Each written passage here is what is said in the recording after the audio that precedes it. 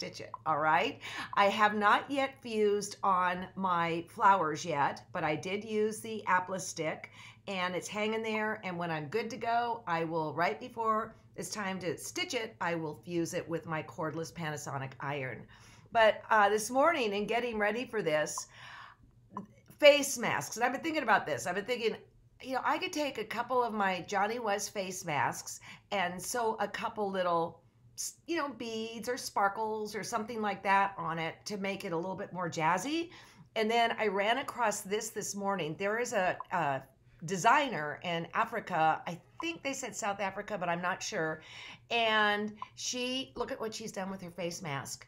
For every single outfit she has a jazzy face mask. And I just think that's absolutely incredible. And she had on this gold, you know, lame type full length dress. So it's absolutely perfect. Now, I do want you to go get a pencil, you guys. Again, I'm going to be going through a lot of stuff, but I also want to differentiate 3 things that are going on right now, okay? And I realize that it can be confusing because I think I might have even answered some emails incorrectly. But first of all, these are my Monday, Wednesday, Friday free sew along based on the sequoia pattern that I did initially out of Edita's fabric, and you can see it off to the side here. I'm redoing it now in a brighter spring bundle of fabric. If you're just jumping on board right now, you could download the pattern at thequiltshow.com. If you go to the front page, the front page, it's right there, and I think it's $14.95 or something like that. So that is the Monday, Wednesday, Friday sew-alongs, 10 o'clock Pacific time. All right, with me live, which is all the bumps and warts that go along with it. Then we also have what we're calling the master classes. The master classes are being aired in lieu of one guest on a whole show. So we've got so many shows. I think Ricky figured out like 330 or something like that. And we're not necessarily going and getting the best of the best because I don't want people to be insulted if we didn't pick theirs. But what we're doing is we're putting a compilation together for kind of like a one-stop shop. And it's interesting, having hosted all these shows, I have forgotten so much of this stuff. And it's fun because we go all the way back almost to the first season, if not the first season, and all the way to now, and how much we've grown and how much we've changed, and Alex and the big hair, and Alex 13 years younger, as well as Ricky. We were babes then, okay? So it's called Masterclass, and it rolls out just like a show every other week. We have 2 piecing masterclasses. I think the next one is going to drop next Sunday. I don't know. I'm all confused with time. And then we have 2 applique master classes. And one of the things I'm going to be showing today will probably be in that applique master class. Basically, the team at TQS sat down and said, okay, what are the aha moments that have stood out for us? And then we give it to Shelly, our producer, who I did a Skype with and aired not that long ago. And then we give it to Rick, and then he spins the magic on the whole thing. And he has the most problems of all when it comes to this, because digitally everything has changed, all right? Technology, think about the last 13 years. So that's the master class. When you are a member, and remember, you can become a 6-month member for $19.95, you have access to it as long as you're a paying member, all right? Then the third thing is we're going to have the tool school tomorrow, all right? You can go and pre-register for the tool school at thequiltshow.com. It's also there on the front page, John says, and if not, he's getting it on there right now. You can register through my Facebook, through TQS Facebook, and what it is it is equal to a special event that ordinarily you have to pay for at a sewing machine store. And I work with Judy Fredenberg, and she and I go through all of the Quilters Select toys that you can play with and how to better make your quilting experience. So for sure, you are going to want to have a pencil and paper tomorrow.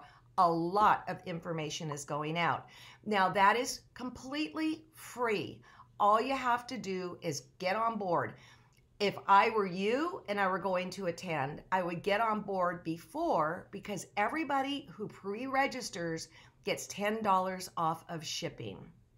And we're going to have some great bundles. We're going to have prizes. We're going to give away throughout the course of tomorrow when it's live 3 $50 gift certificates to shop for Quilters Select stuff.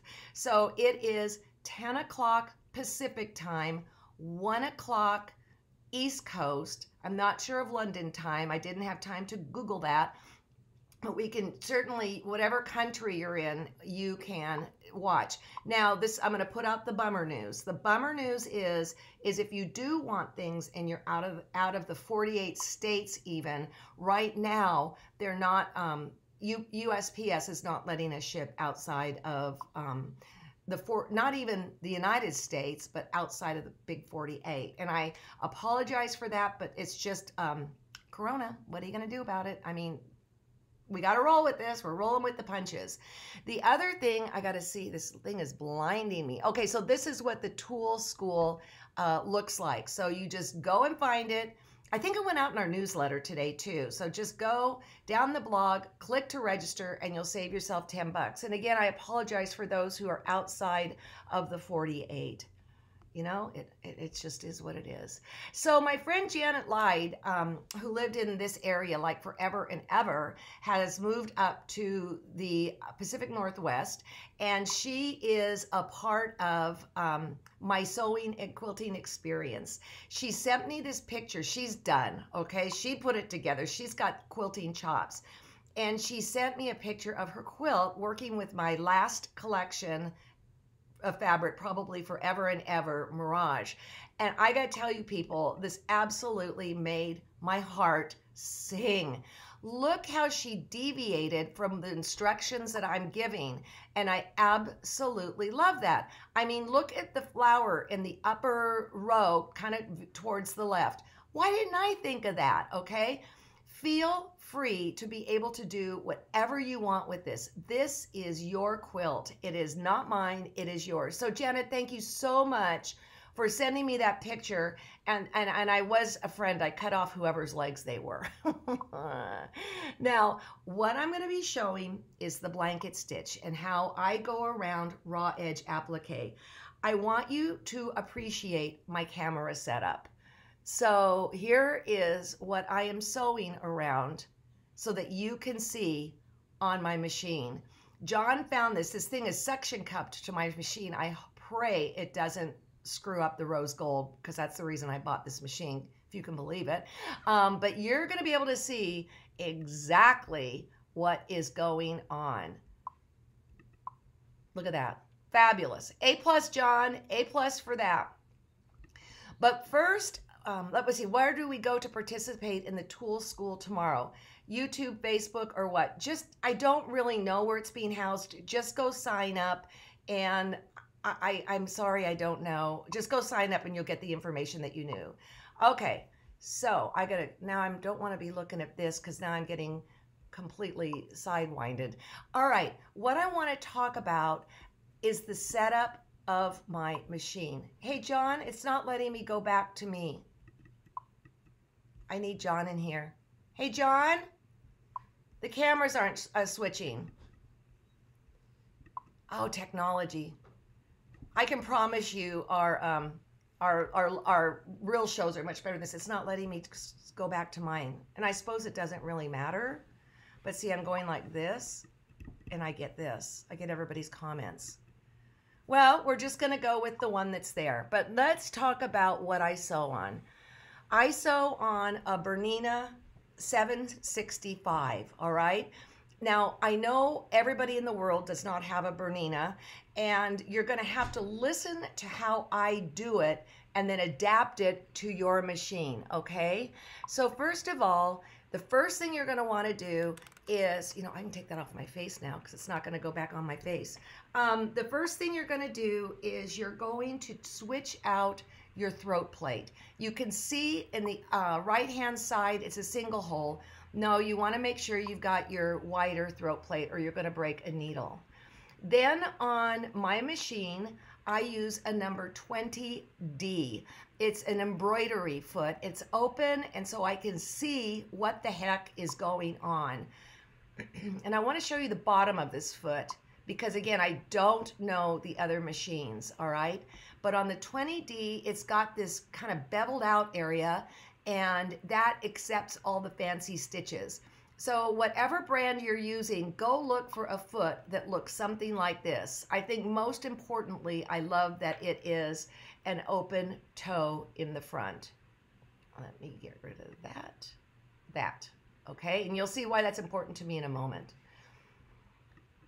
Then, if you're working on a Bernina and it has dual feed and you put on the D foot, if you do not engage it with the dual feed, it's going to act absolutely naughty. So make sure that if you have any Bernina feet that have D, that you engage the dual feed. And I will tell you, I forget this all the time. And I'm like going, what the heck is wrong with my machine?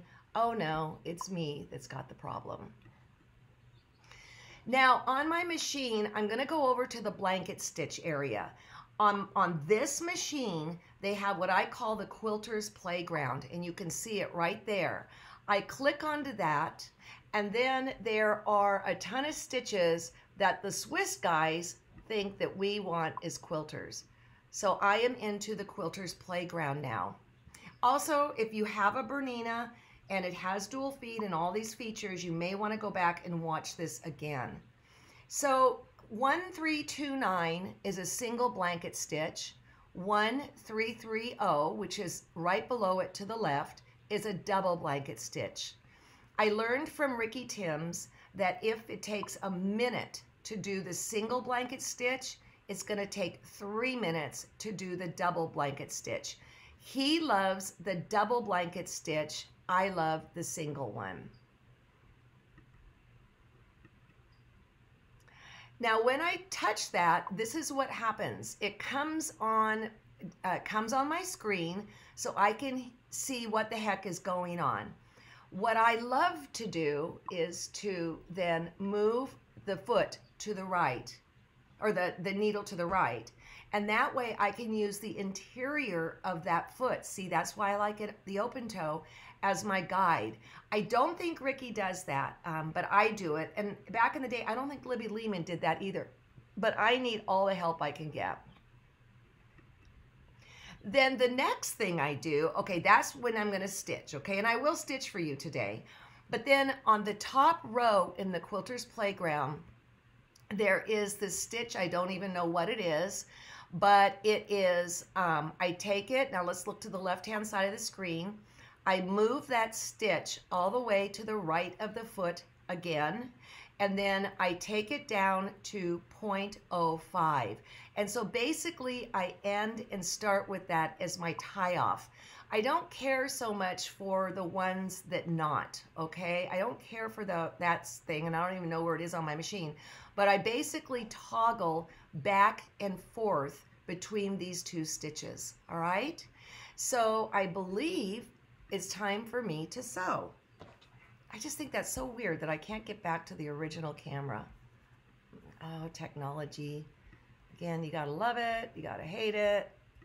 Oh, there I am. I just pulled down the thing. Ah! So here we go. Oh, by the way, I see Matt Mankey. I see my nephew. I see you there. I see you watching. Poor kid. He and his fiance were supposed to get married this August, and it doesn't look like it's going to happen, so they're putting off the wedding for a year. So when I was talking to him or texting, he goes, yeah, I'm watching you on this. And I thought, oh my gosh, you must be bored out of your mind. He's on furlough right now. Okay, so here we go. These are, I got back now. Okay, these are the, come on, these are the shapes I'm going to do. And what I'm going to do is I'm going to show you how to do a point, and then I'm going to show you how to do a boob crack right in there, all right? So, and I'll show you how to do this other stuff too. So John's coming in here now. That's making me nervous. What's... You're in the dark because you don't have that on. No, I know, because I couldn't read. Okay, so what I'm going to do is I'm going to be playing with my screen while we're doing this. And what I'm going to do is you can see how I'm bringing this all the way, this little leaf shape, all the way to the inside edge of the right-hand side. And what I'm going to do is I'm going to take a couple little stitches with that top one. Okay, I'm tied down now. And now I'm going to toggle over to my blanket stitch. Also, if you have a hover mode on your machine, you may want it. Look at how that is. But on the Bernina, it only works if you have it in the hover mode. Get out your manual and find it. You have to have the needle down position for it to do it. If I stop with the needle up, well, let me take a stitch there. If I stop with it up, it doesn't lift. So the needle has to be down to make that work. Okay, that looks crappy. Okay, so let me go back and tie this off again. Okay, so what I'm going to do is I'm going like this. I'll make sure you can see, yeah. And I'm using a gray thread. Now the ticket, when you're doing this, let's say it was a real sharp, a small circle. If I have to move my applique in order to go around a shape, I always move it when I'm in the outside area, like right here. If you move it when you're inside, like here, you're going to get a weird V. The other thing I learned on thequiltshow.com, I think I learned it from Pat Hawley, and this is so simple, but wherever this back bar is, that is the direction your stitch is going to go. So if I go like that, I know that's where my stitch is going to go. It would be crooked. So here we go. I absolutely love this. It was so funny. John was setting up the TQS thing, and he said, well, I said, make sure you say machine blanket stitch. And he goes, well, nobody does it by hand. Oh, yes, they do. So here I am coming down to the tip. My prayer is that I can take a stitch that's just exactly like this in, all right? The great thing is this camera is covering the holder, so I'm not quite sure if you see.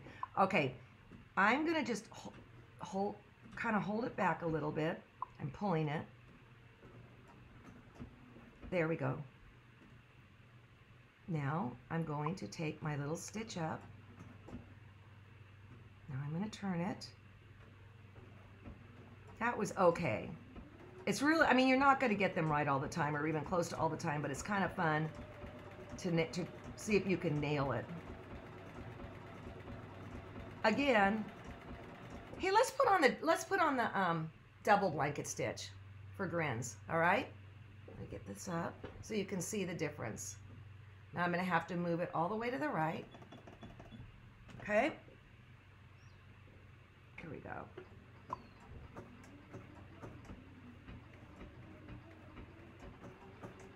So you can see why if one takes 1 minute,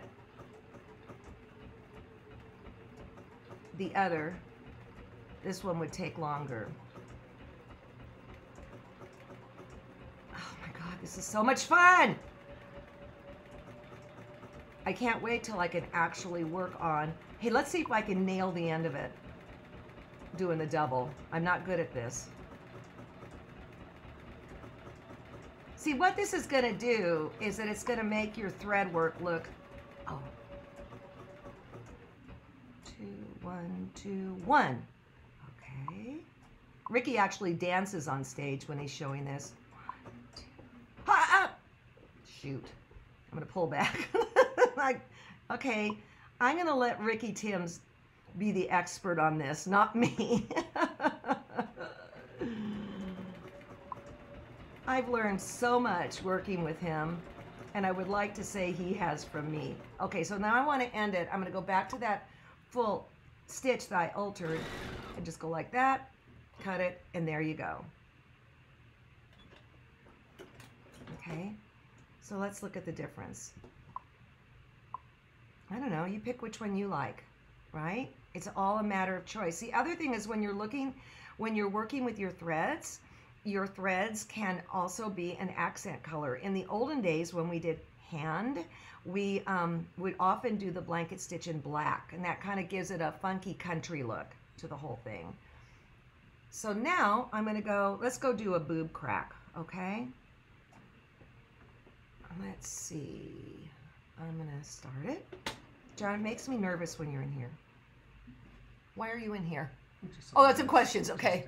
Oh, the stitch width, again, in this case, it's default, and it's a 2.6. I didn't alter the blanket stitch stuff at all. I just altered the one that I start and stop with, and that's a 0.05. Keep bringing those questions in, John. Okay, so now see here, I really do have to adjust a little bit. So you do it from the outside. A little circle is where you get really good at this. You know, I bought a Bernina. Okay, look at how it's getting funky now. I should have turned it. I bought a Bernina because of its knee lift, but this hover mode is fabulous, and I know it's not an exclusive on Bernina. Okay, though I do love my machine. Okay, I'm coming down to the boob crack.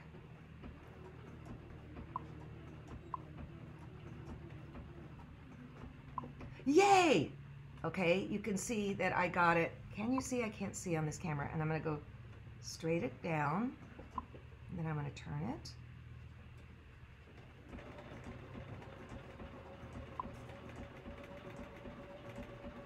Okay, stop. And I mean, do I always nail it? No.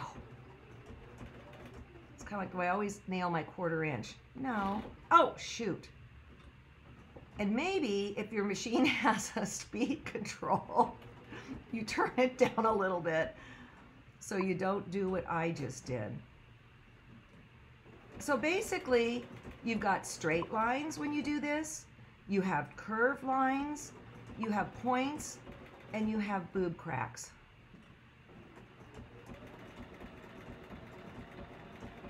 There we go. Okay. Nice. I got it right on the corner. Another option. Yeah, no, I'm going to go in. Here we go.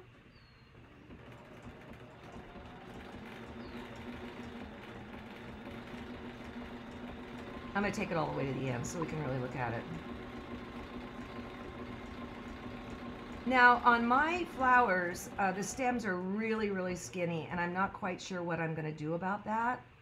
To be quite honest, I may just sew down on each side and call it a day. There's that. And cut. Another question? John's in here watching. Do you want to do this? Here, contrasting thread color. Yeah, I just talked about that. You can blend it or you can contrast it. Well, they're saying so that they can see it. Oh, no, I did do contrasting. John says it so you could see what I'm doing. I don't, oh, sorry. That's pretty good. Okay, so let me get back to this. If you have other questions, you can stick them to me. John, if there's any other questions right now, bring them on, okay? Also back here you can see that peach and that green. I'm thinking about doing that for my binding. Part of it green, part of it peach. I do that a lot of times, and I'll talk about that later. But what I would like for you to do, now we're going to kind of get into the Wild West here a little bit. Probably what I'll be spending my day today doing is blanket stitching my flower pot thing, okay? I will show on Wednesday tricks I do when I get multiple seams together so that you don't end up with these big outy belly buttons. And I will also talk about, I discovered a trick for sewing half square triangles. So in the meantime, I would get done the blocks that you want done. I would work on my applique, arranging it. And it's not easy, you guys. It took me a lot of time to do, okay? And I mean, I worked on it for 4 or 5 days to get it the way I wanted. Then the other ticket is I'm going to machine applique as much as I can before I sew the whole thing together. It's a lot easier to maneuver that center square around than the entire quilt. Now, the couple of the bees are going to be on the sew line, and so I will have to do those after. And fortunately, this is not a huge quilt, but that's how I typically do applique quilts. I do what I can do before I sew it together, all right? And then tomorrow, again, John, are there any other questions? Top thread weight? My top thread weight that I'm using is my quilting thread that is a 60 weight, which is finer than the 50 weight you might have in your top. But great question. When I'm doing raw edge applique, I would not put the 80 weight on top. That's too fine. I use the 80 weight on top when I'm doing finished applique. But you can, but in my bobbin, I always, always, always have the 80 weight. Stabilizer on the background fabric? Stabilizer on the background fabric. Fabulous question. And of course, Quilter Select has it. But the only time I put stabilizer on the back is if the stitches start to bubble, like say in a satin stitch, all right? But because you got this fusible on the back, and it's a heavy duty fusible, that kind of works as your stabilizer, all right? These are great questions, you guys. And a lot of this will be covered tomorrow with Judy. Again, Judy Fredenberg is going to be presenting, but I'm going to be you guys tomorrow. I'm going to be in the bleachers. And there's also going to be some other educators on there, and we're able to answer questions because, as you know, now that I've got John employed here, I can't answer questions while I'm presenting. It's just that's too big of a squirrel in my backyard. Another one? They just said, what's the pattern for the flower? It's just a embroidery purse. The pattern for the flower is a fabric line by Moda. So it's kind of like doing a embroidery purse like this. This is just some that I had cut out. It's like a embroidery purse, and then I just cut around it. And this is where I got my bees also. I kind of cheated, but I figure because I'm making the quilt twice, I have liberties. And I'm going to say again, in yours, let's look at the original. In yours, you can put something completely different in the middle if you want. I mean, maybe you like pussy willows. Maybe you want to do a house because of the whole quarantine thing. I mean, that is your playground to do whatever you want to do. So again, sign up before tomorrow for the free tool school.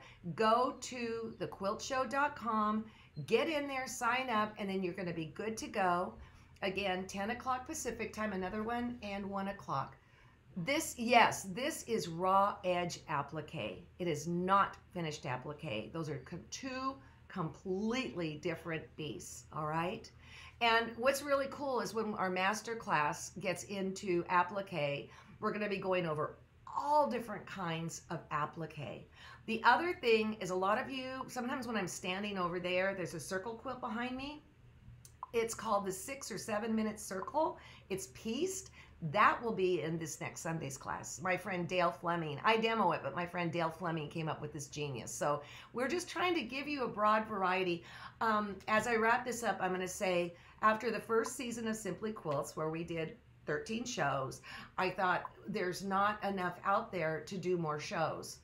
Okay? Well, Simply Quilts had 500 episodes. The Quilt Show now has over 300. That's 800 episodes in my life on quilting. For you guys, you've got 300 and something, and this is what I know. Ricky always says it's and both, all right? And there's about 25 different ways to bake a pie.